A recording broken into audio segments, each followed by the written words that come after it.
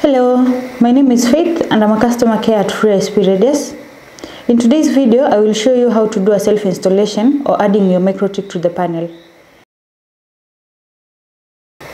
This video will have only two steps, that is, generating config files and setting up your Mikrotik. You will navigate here to Network and click Self-Install. Once the page loads, click Generate Configuration Files. The files being generated will be the VPN connection files, hotspot and PPPoE settings that will be used to configure the Mikrotik. So, copy step 1 and then go to your Mikrotik. Once Mikrotik is opened, click New Terminal and paste the script. Then, click Enter. This will download the script that we will run by importing it on step 2.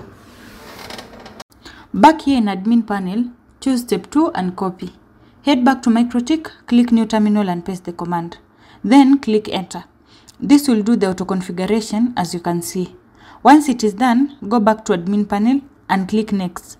And then Next, here we will choose the ports we want to use for billing system. That is for PPPoE and hotspot. We will choose WLAN and port 4. And that is it. Then click Finish. The system will add the ports and install the router.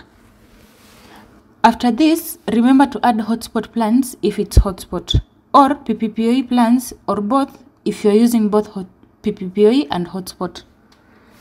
Finally, we can go through some simple troubleshooting.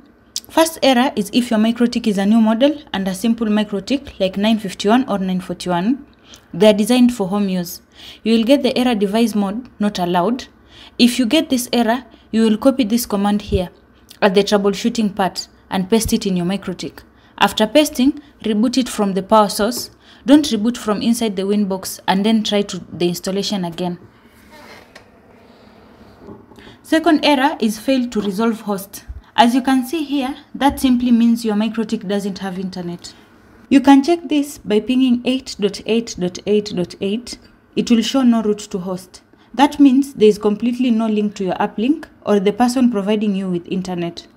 If it says timeout like this, it means you have either misconfigured your Ether 1 settings or the person providing your Mikrotik with internet also doesn't have internet. Once you have started using the system and most of your customers are hotspot users, the page prepaid users in activation is the most important. You will check the column was connected. This column shows if the customer was connected after payment. If the status is here is yes, it means the customer paid and got internet. If the status is no, means the customer paid and was not connected. The system will send you an automated message letting the customer know how to reconnect. And then the column disconnection reason, this one here, shows why a customer is disconnected. If you click here, it will tell you the meaning of the disconnection reason and how to reconnect. Thank you for watching.